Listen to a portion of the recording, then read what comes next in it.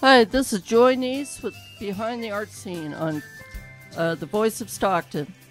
And today my guest is Liesha Barnett, and we're going to be talking about the Barnett Community Wellness Center. Thanks for coming, Liesha. Thank you for having me, Joy. All right, so how did you get started with wanting to have a wellness center? Well, it was really a long process. Okay, we're here. Over the course of my studies while I was working on my bachelor's degree, I learned a lot about health and wellness that was kind of mind-blowing. I definitely just felt like there wasn't a place for me and my friends and people that I knew to have the conversations that I wanted to have. And that there wasn't the support that we all were looking for individually. So I thought, well, if I don't see it around me, then maybe I should create it. And that's kind of how it started. That's the short version, but it's literally like me just going back and forth over, should I do this? Can I do this? What does this look like? And it is constantly morphing and changing every single day. So where you said your studies, where did you study? Arizona State University online. I have a bachelor's degree in nutrition. Okay. So my major was nutrition, but my minor was in communication, and health communication was part of my studies. And most of my program was focused on finding the information and about health and wellness through social media and newspapers and television to see what was being presented versus what the health officials wanted you to know when you go to the doctor, and how do you figure out what to do with that information. So I spent 4 years learning about nutrition and that aspect too. So when at the center, what types of things do you offer? So we offer a wide variety of subjects. I have done a vision board party. I've hosted that for someone, another organization.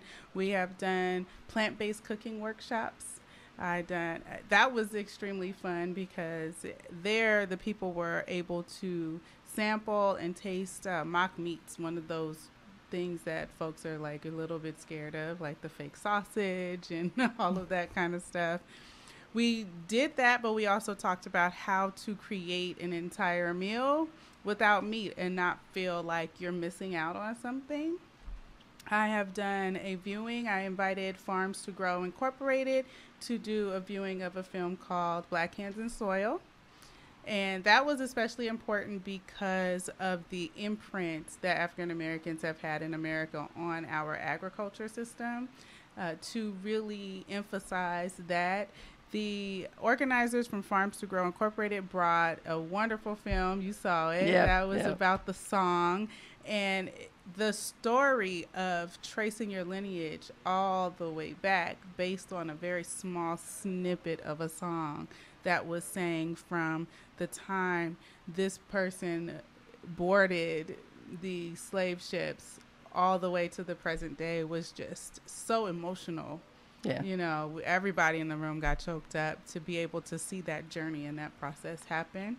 So that person, they shared from South Carolina. They had the song, and then over in what country was that?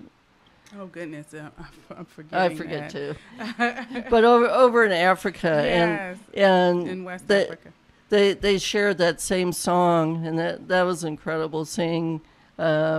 Her journey over there and just how welcome she was. And right. The moment that the song clicked between the two different sets of people, thousands and thousands of miles away and generations removed from each other, was a homecoming. It was something that was just so beautiful. I really loved it. It was. It was hard not to cry watching it. And it shows, I'm thinking a lot about history myself. One of our great Stockton preservationists, he just passed away. His name, Yes. Ron Chapman.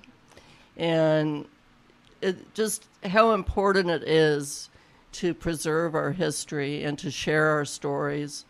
So whether we do that, I take a lot of photography, or we do that in videos, or writing books or journals, or however we can get that. There are so many different ways that we can do it, and for many, many years, specifically for those from the African diaspora, it was just straight up oral history, like telling the stories, passing it down. And there was one person in the tribe, in the group, at the plantation, all the way until now, even now in Black families, that have that thing.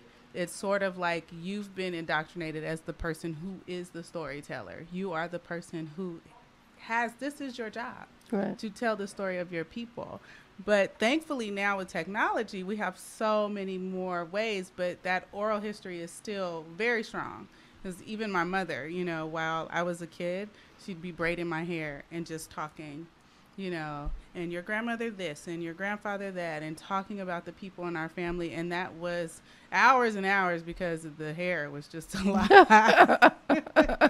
But that oral history was important. And I found that those were the stories that I began to tell my daughter while we were going through the same thing, while I'm braiding her hair, telling her the stories that my mother told me. And I just took a trip back east. We went to a family wedding and went to see some family. But then I also went to see some friends who had moved from Stockton, and I wanted to see, where they were living now. And we just happened by the Gullah Museum.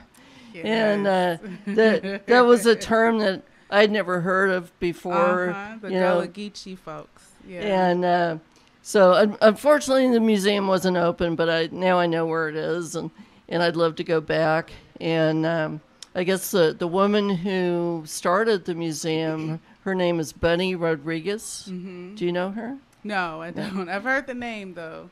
But she's famous for making quilts, right? And story quilts.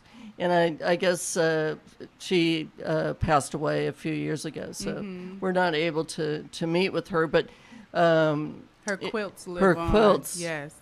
So there are so many ways that we can, and on the museum webpage, and I didn't realize this, all about singing the song Kumbaya. Yes. Uh-huh. So they're saying that is a Gullah word, right. Kumbaya, yes. Come by here. Yes.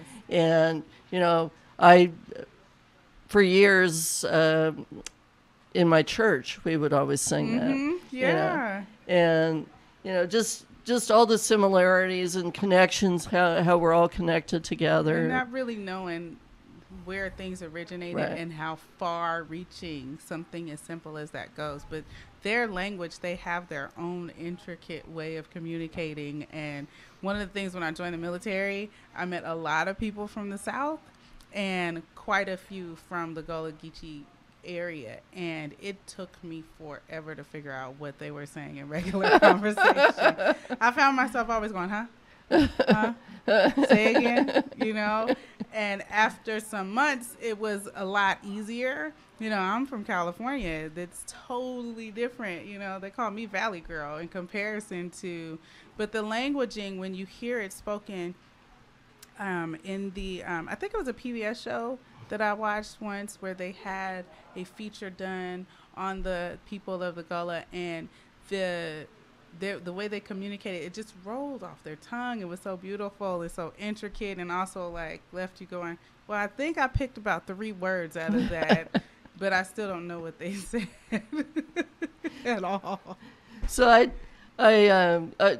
this whole thing is really fascinating to me. I grew up studying music and dancing and the whole storytelling thing, and one thing like Bunny Rodriguez, I wanted to hear in her own words. Mm-hmm. And so on YouTube, you can find some of, her speaking. Mm-hmm. So I want to go and study that and try to hear what she left us. Capture the passion in her voice for what she Right. did, because quilt making, that was real beautiful work. I've seen the quilts, and it's amazing. My grandmother made quilts. It was a part of her. She made a quilt out of my grandfather's postal uniform. Oh, Yeah, he was a retired postal worker. So quilt making is kind of in my blood, although don't ask me to make. I'll just stick to cooking. I tried one time. I don't know. We had these short little needles. I kept stabbing myself. I mean, oh no, Right. no, It's not no, no, good. no, no, It's no, not no, good. no. No, I can't do So it. I want to do it with a sewing machine, so some other method. But Right.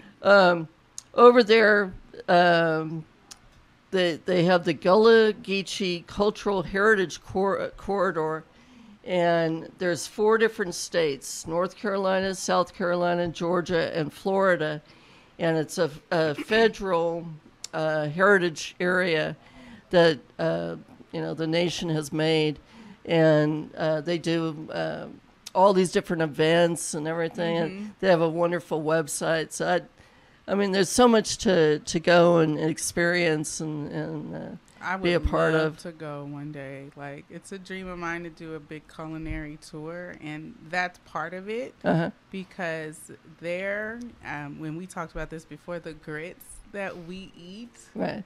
on a regular basis is not like the grits of the Gullah is so different. The flavor is so intricate. You can feel and taste the corn, and it's done in such a different way. Everything that they do, you can tell the spices and the techniques are from the different regions, and it's all blended together. It's wonderful. And there was so the grits, is that with rice or Corn. it's corn? Mm-hmm. But they also are connected to rice crops. Yes, definitely. And the farms to grow, that was really inspiring. That over in Africa they needed a certain rice crop, that the seed that Mm-hmm. they didn't have, and they found it here, like in Oakland, that we There's could a seed give them bank. something. Yes, the seed bank. It's really important. I find that as I do more cultural studies and digging deeper into that area, to find how food, it was the unifier. It was the food and the culture all together is just, it's deeper than what we ever could have imagined. And some of the things that I think we have here that we eat on a regular basis, we don't realize the journey, and the way it came. I mean, when you think about the slave trade in particular, when, coming to the continent of Africa, the Europeans, they found spices. That was like the very first, like, we want those spices. What is this that put things into motion? And it's a continent that's just so rich and full that, it's responsible. We have peanuts to thank for, There we go. so many different things that, we on a regular basis eat, cook, and buy and enjoy, and don't even know how deep the history goes. Yeah, and the woman from Farms to Grow, and she held up that picture of George Washington Carver. Mm-hmm. I'm going, that kind of looks familiar. Right? I really don't know who that is. No, but then she just told all these stories, that she found in the archives of the Tuskegee University, Right. and how important those histories are to let us know something deeper. Mm-hmm. Just not, here's a picture and okay, he did something with peanuts, but right. Because in the grand scheme of things, when you begin to study his work, the peanut was like the smallest portion of his life and what he was responsible for. And yet that's the one thing that people remember the most. Yeah. And we're talking about a man who was an inventor. He was a scientist. He created a bunch of stuff and was the one who started. And oftentimes in the world of science, a scientist or an inventor may discover one thing or one element, and that one thing may not be the thing that takes off, but it's responsible, the study, the research, and all of that that's done is actually what's responsible for this scientist to have done what they did and that one to do what they do. And because there is a record of it and there is all of this other evidence. And I think that's something that we forget sometimes when we're thinking about the first this, the first that, or just American history in general. You know, it's like, well, yeah, but what else? Like, that work is responsible for this work and this work and this work. So it's all connected and influencing each other. Absolutely. My husband would watch or listen to this certain program, Prairie Home Companion, and they talked about the rest of the story.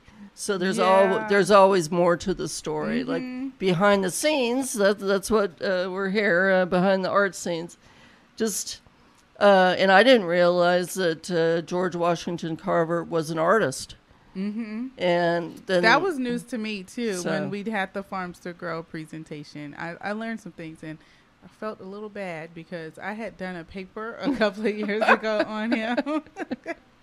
And she mentioned some things that I didn't know, so it made me want to learn even more. Yeah. I didn't know about the artist part. So there's always more to be learned, but just, how do we learn those things? Finding these resources that we can look into. That's what I, thought. Ron Chapman, he was absolutely remarkable. That he would take a photo, like follow the history of our growth. So anytime they were tearing down a building, he would go and take a picture. Wow. Okay. And then he'd make a little collage. And this happened on this date. So he has everything dated, all the history. So and then he would show the thing, what's going to be built there. So he'd show the past, he'd show the future. And so now we have something to go by, not just, I think that what something happened. What happened there? And right. When did that happen? Oh, well, he has it all chronicled for us. You can find that. A lot of it's on Facebook, the Stockton History Facebook page, if you go on that. Yeah. So his work was important, and I think we need more people who are really interested in archiving those things, because without it, I think there's a lot to learn. Right. There's a lot to learn, and when we can see the past, the present, and the future, and then we are better off. And then also, for me, not always just letting something go. I'm just really devastated that they tore down the Greyhound station there. Yes. That was a real a period of architecture that I think we don't have that much anymore. Right. And we need that. We need all eras to represent who we are. It's really hard to be someone who has traveled the world and see how we treat architecture here in America. As someone who's been to other places, they invest in the preservation of things that they feel it's important. They feel that buildings are important, and it's not just a building, it's a piece of art. I don't consider myself an artist, but I can appreciate art. I took a class on art history, and I was really like, oh my goodness, this is going to be hard. I don't know. I can't draw, But what I found in that class was when describing certain periods, when describing art styles, they were referring to famous pieces of architecture throughout history all over the world. Sure. Not a single one of those buildings was here in America. That's a big ouch, number one. Yeah. But number two, it just goes to show, it really feels like we just haphazardly throw things up together and tear them back down. So when you do have someone or some entities and persons who are really invested in the preservation of the arts, whatever art that is, whether it is a building, a painting, a piece of art made with, an element like grass. Like, it is literally art. Yes. It's necessary. Where's the camera? You lost the camera. I'm really bad at this. Maybe you might need to. There we go. I'm in there. Can you see it? So that is what I found going through South Carolina. They had all these stands by the roadside, and they said, we have sweetgrass baskets. And so they had baskets, they made roses, coasters, all kind of stuff. It was just amazing, all the roadside vendors. And there was the woman that we found that was open, had it right out in front of her house. Mm-hmm. So. Now, much like what we discussed as far as the orators, the ones, the griots, that's what we call them, who pass down the stories in the African-American families, this was a skill. This was an appointment as well, because the baskets were functional. Right. You know, they didn't become something that folks looked at as novelty to purchase until much later. Sure. In history, this is what dishes were. You know, the baskets to go pick the fruits and vegetables, they made them. Mm-hmm. And this is what it is. It's a very, very special gift to have and a skill to learn. And it's really awesome that people are still carrying that tradition on. Yeah. One thing I found, the woman that sold these things, Kathy Tiller, and she learned this from her mother, mm-hmm. but now she has some, her children, she wants to pass it on to them. They know how to do it, but they don't really want to make the baskets.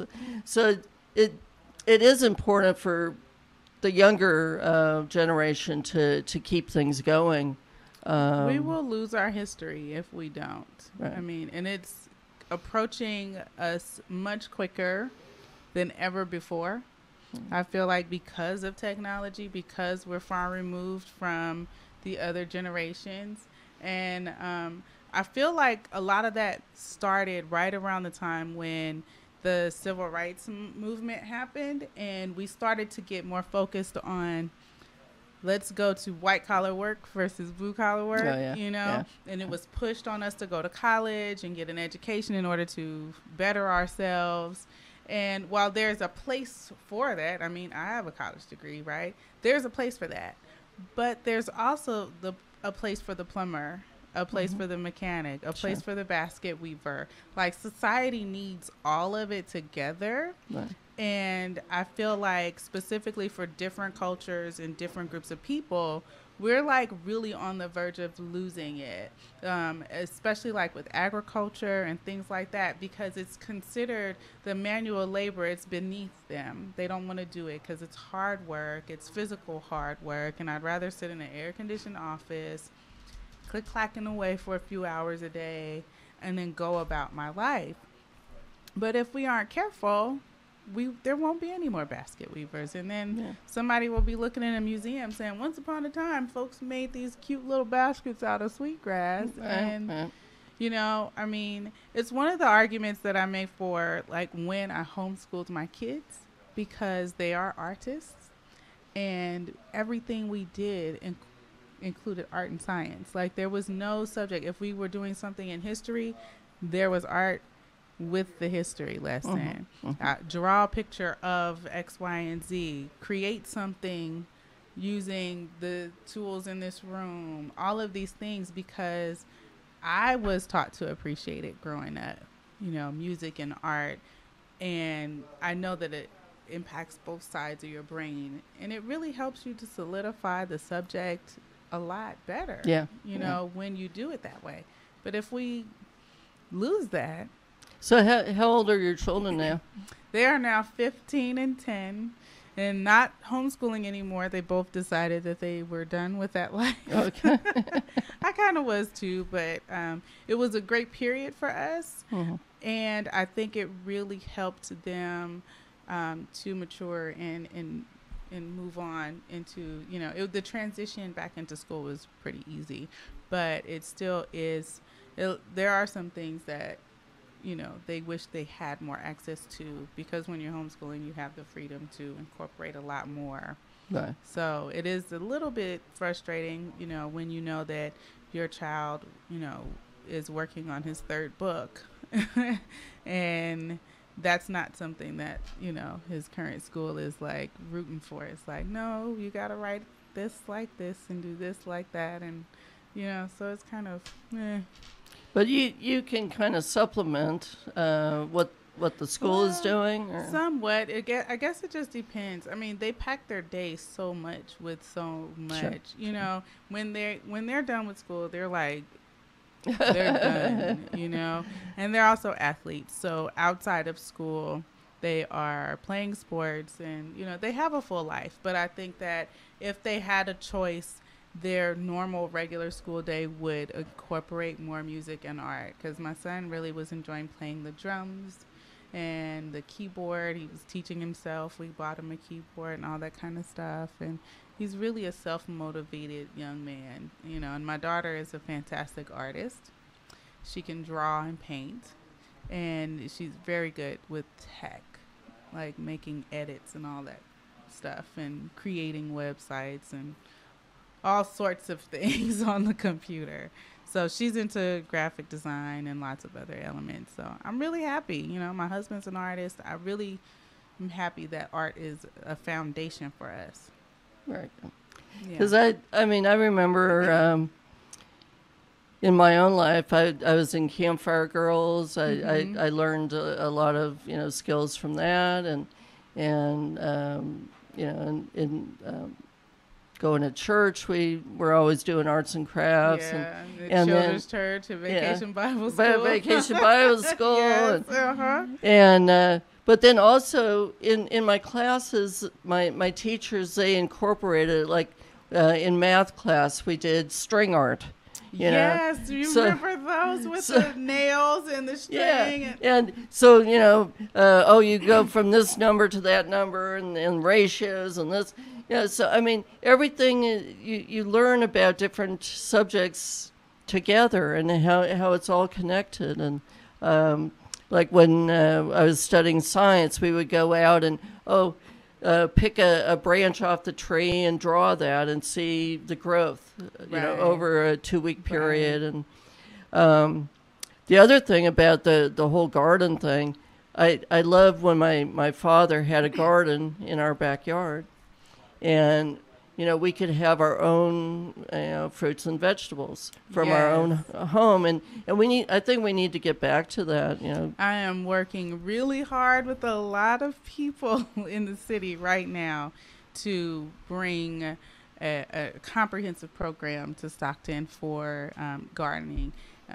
With the schools, and because I'm learning to grow. I've been growing food for a couple of years now, and it's been a trial and error. I won't say it's been a trial and error thing with me putting seed in soil and going, oh look, there's a tomato, and not really knowing the science part behind it, but I just started to kind of like, okay, I remember my dad would do this, my grandmother would do that, and I've seen the gardening over the years. I knew that my grandparents preserved foods, and that my grandfather had compost and worm farms, and there were chickens in the backyards of both my grandparents' houses and things like that. So I grew up seeing it. And even in Oakland, where we lived, we didn't have a lot of land, my dad would always plant some herbs and a couple of vegetables, so that we can get those at home. And as I've gotten deeper into my study of history, health and wellness, and culinary arts, it was a natural thing for me to say, it's time to grow some food. And it's time to not only grow food, but I incorporated gardening in my homeschool adventure with my kids, and working with other people to teach other people how to grow food, and just the impact that has on you in so many ways. Because it's not just about what you're eating. The simple act of putting your hands in soil, there have been studies done that's shown that it affects you psychologically in a positive way.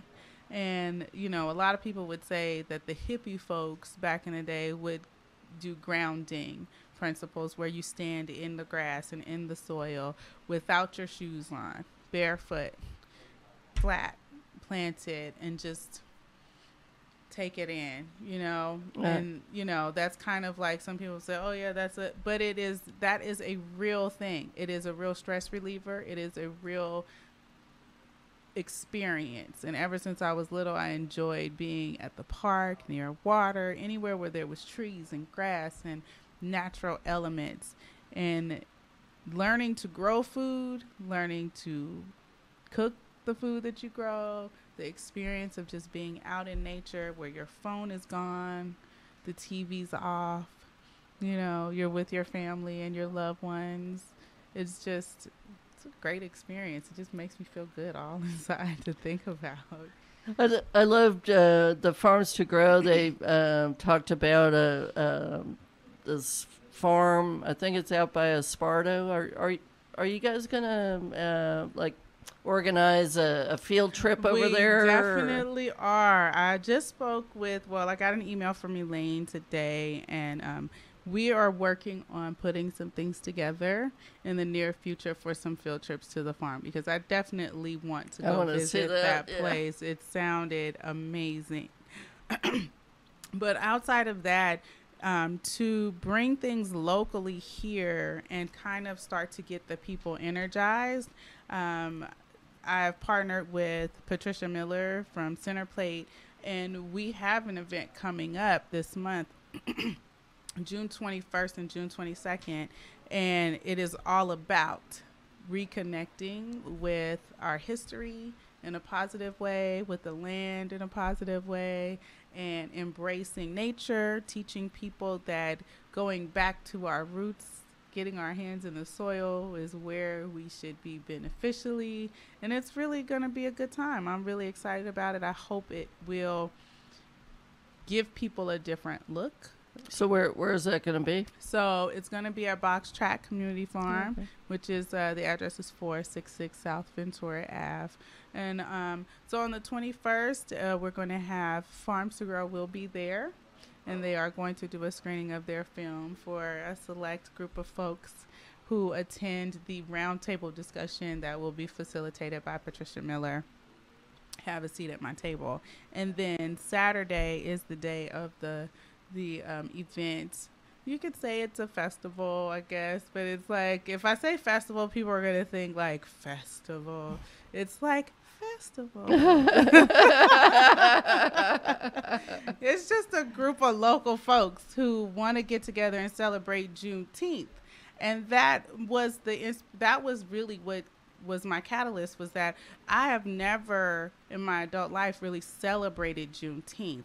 And even though there is a Juneteenth celebration that happens here in Stockton and in other cities all around, I really wanted to do Juneteenth in a particular way, because in a way that, like, I'm really passionate about health and wellness, the land, and growing food, and recognizing Black farmers. And so I thought this is an opportunity to create something that I haven't seen, much like with the Barnett Community Wellness business as a whole. It was like, well, there are things that I want to discuss and do that aren't currently existing where I am. So, all right, let me just create something and see what happens. That's where this celebration came from. So on Saturday, June 22nd, from 10 to 5, we're going to have a lot of fun. I'm going to have a kids corner, where the children will learn about gardening in a fun way with arts, of course, face painting and all that cool stuff. They get to actually incorporate art with the theme of gardening.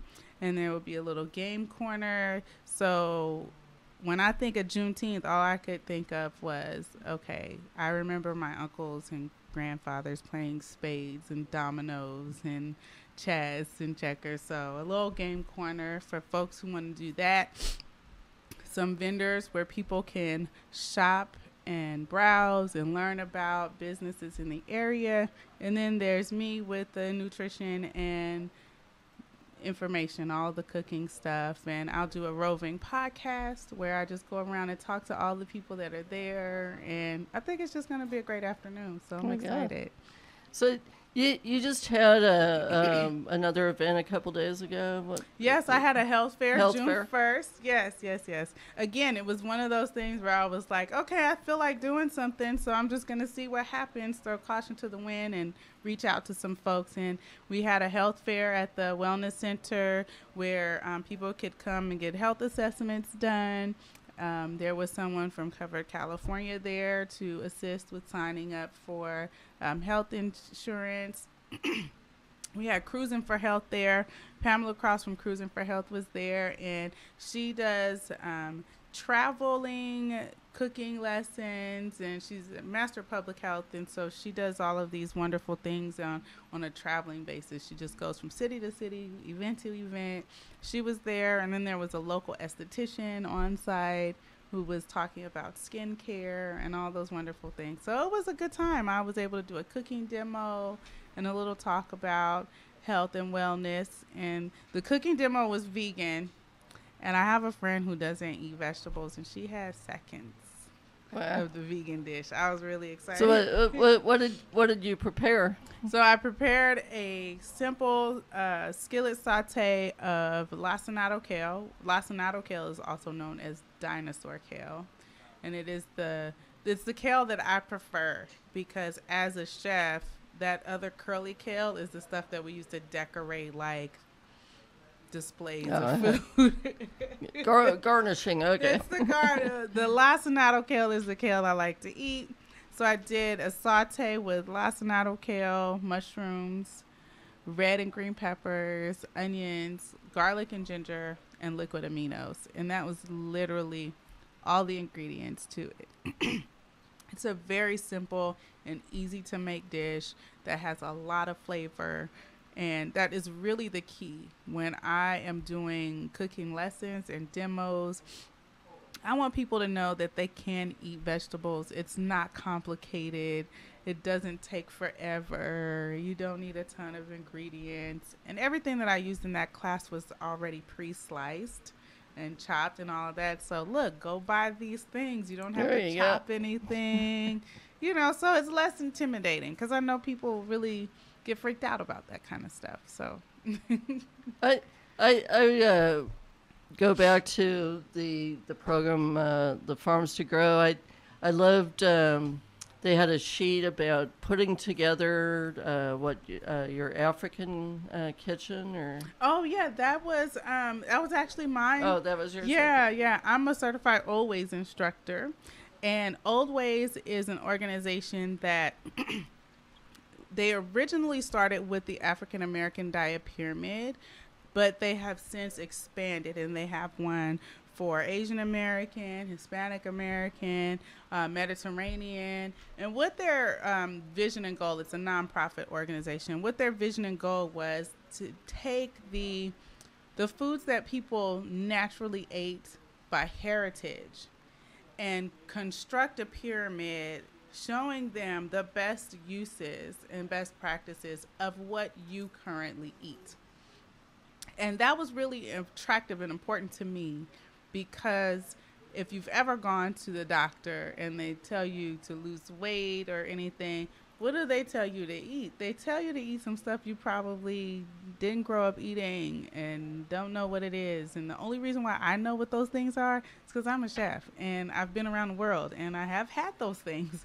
But the average person hasn't. With this program and with the tools that I get by being a certified instructor through them is the ability to say, what do you like to eat? What is something you grew up eating that you feel is kind of cultural? I personally, I love vegetables. I love zucchini. Okay, so, if you ate zucchini a particular way, let's say you baked your zucchini with cheese and stuff on it, and your doctor is like, you might want to back off of the, instead of telling you to eat cottage cheese or something else that is unfamiliar, like hummus. That is one of the most common things. Like, eat some hummus and crackers. And, not many people I know enjoy it. No one in my house does except for me. I can meet you where you are and say, since you enjoy zucchini, here are some ways that you can prepare it that may feel better to you. It fits better with your palate, with your cooking abilities, and all of those other things. So that's why I had the sheet there to give an illustration of this is what we currently eat, but here's a little cheat sheet for you, a guide. Yeah, I'd love to learn more about that. That's really fascinating to me.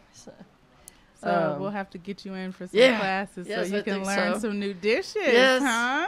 Because the doctor's saying, cut back on the dairy and the sweets and that dairy the dairy will sneak up on you. It will be one thing that you just don't realize affects you the way it does until you reduce the amount of it, and then you go, oh.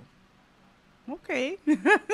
It's such an easy go-to, like, have a cheese quesadilla or something. You know why it's an easy go-to. Dairy is easy to go to because it meets the needs of the flavor profile that's the happy place.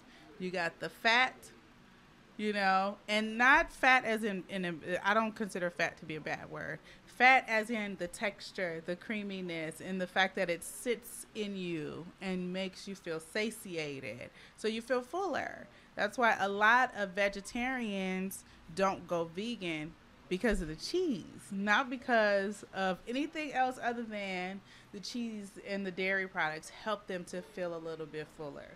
And then you have the salty. Most cheeses, you can there's 1,001 different types of cheese, right? You can go super salty, you can go tart, you can go sweet, you pair it with fruit. I mean, it really is kind of like this thing where I could have a plate with a boiled egg, some cheese, a few nuts, and you build this little flavor profile, but without the cheese, it doesn't quite come together, right? Yep.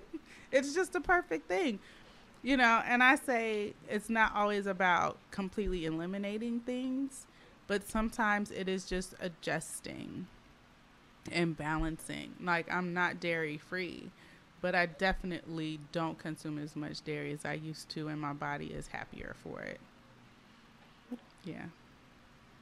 So I just really love the Barnett Wellness Center that you've opened that to the arts, and I know that you had the vision board class. How did that one? There was one about scriptures, or that was the art, the prophetic scripture art painting class. That one actually had to be canceled, rescheduled, I should say, because of the scheduling issues. But we are having a soap making class on Saturday. Right. And that is going forward. The mission and the goal is to partner with people in the community who might have a skill or talent and have an ability to teach it to the public and don't have the space.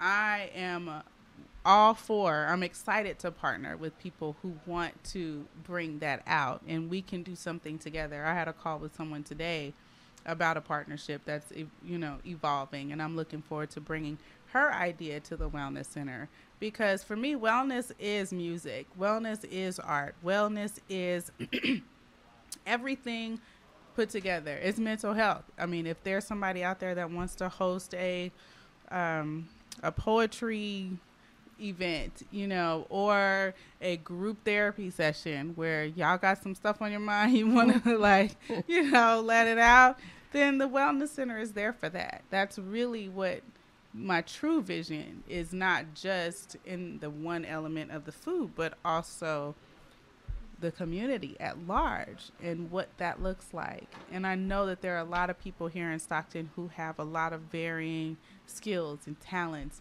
and desires and things that they want to see and do. And call me. We can work something out. So how do you get the word out to, recruit people? The biggest way is I'm a social media person because it's free, and I think it's foolish not to utilize free social media. Word of mouth is 100% how it works.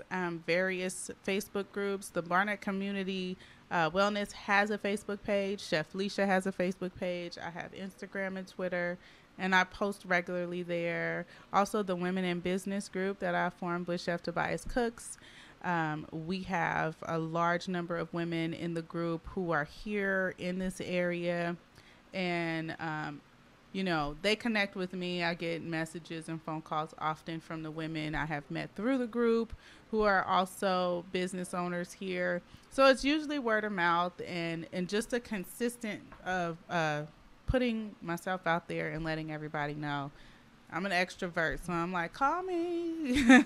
So that's why she's on the show today, so to let you all know about the Wellness Center. Where is that located? It is located at 5665 North Pershing Ave, Unit A4. And that's kind of across from, the Dave Wong's? Well, yeah, it used to be Dave Wong's. It's a ramen place now. Oh, ramen. Okay. Yeah. And I think the wing guy is moving across the street over there, too. But I know Power 45 is right across the way there. It's the DaVita Dialysis, right directly across. And my space is the first building, and it's on the end. Usually it's on the front of the building, facing the street. Facing the street. I got a little lost when I first went there. Listen, everybody does, but it's okay. When I have events, I try to put balloons and signs and stuff out there so that people know where to go. But it is definitely a space that I'm really proud of because it started out as just an idea and a concept, and now it is something that is evolving and happening. So I'm really happy about that. So when did you guys open? It was the end of February. So when I had my grand opening. Yeah. So it's been just a few months, but you've been doing wonderful things. Trying there. To stay busy, Joy. Yeah. So I really look forward to the whole Juneteenth at Boggs Tract. That sounds interesting. I mean, I've been to the one over at they have it at the Taft Community Center, and it's more entertainment and a little bit about the history. Yeah. So it's going to be good. I mean, I feel like this summer is the summer of activation and creation. So I have some things that I'm working on putting together to be ready and available probably the end of summer by the beginning of fall. Recording new podcasts and having more classes unveiled and some partnerships in the works with community members where we are going to incorporate more arts and more other like hopefully some music, small band engagements, whatever. I'm open. I really want it to be a cultural hub where people can feel like they're welcome, they're free, and they can come in there and just feel like it's a chill spot. Yeah. So how many people can the space? Well, if we move all of the tables and lined it up for seating, I want to say we could probably seat 50. Yeah. Yeah, if we had just someone in front, and then so we could seat about 50 people. Okay, very good. So Farms to Grow, you said they would show their the movie again. Yes. I spoke to Elaine, and Farms to Grow Incorporated will be at the Juneteenth event on the Friday evening for the seat at the table.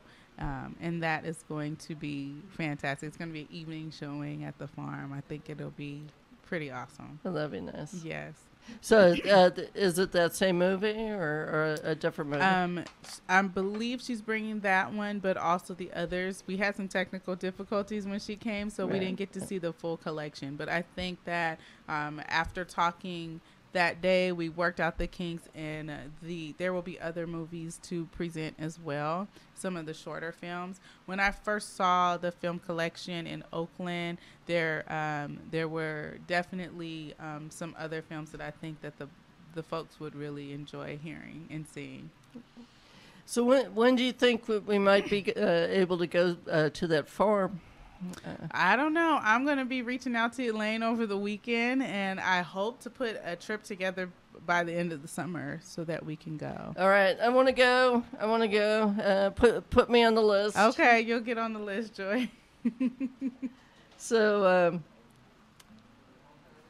Have you been doing much with Malia or? Oh, yes, yes, yes. Me and Malia are pretty tight. I've been meeting up with her, and she's going to be probably included in some of those plans in the near future that we have happening at the Wellness Center. I'm keeping my fingers crossed because we got some good ideas going between the two of us. I loved her vision board class. Yes. You think maybe she would do another one? Or? I definitely would like to do another one. Traditionally, what I found is people love to do vision board classes at the beginning of the year. But now that we're at the halfway point of the year, I found myself looking at my old vision board going, it's time to kind of like reset and kind of put a new plan into place. So, and I'm the type of person who likes to take a moment to look at my goals at every change of season. I don't know why, I just feel drawn to do that I get this creative surge every time the season changes. So we probably, hopefully, will be having a vision board party before September. Or right early September. I'm hoping that can happen because I definitely feel like the energy shift.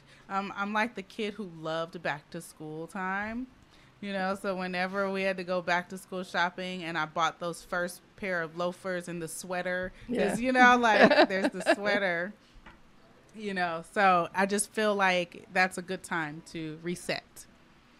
That sounds like a good plan because I've been thinking a lot about what was on my vision board, and one thing was travel. Mm-hmm. But I think I need to define that a little bit more. It's not just going any place just for the heck of it, of going, but it's something purposeful. Yes.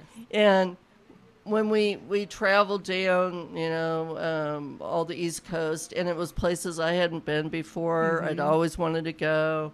And then I saw some things that, related to what you were doing. And, so travel with a purpose and a meaning.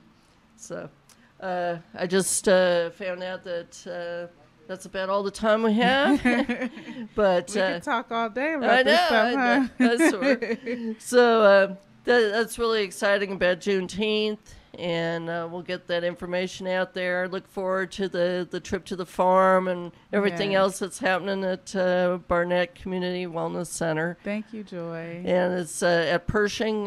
What's the address? 5665 North Pershing Ave, Unit A4. Okay, on the front of the building. Facing the street. And thank you very much for joining us on Behind the Art Scene with Liesha Barnett. My guest for today. See you next time. Thank you.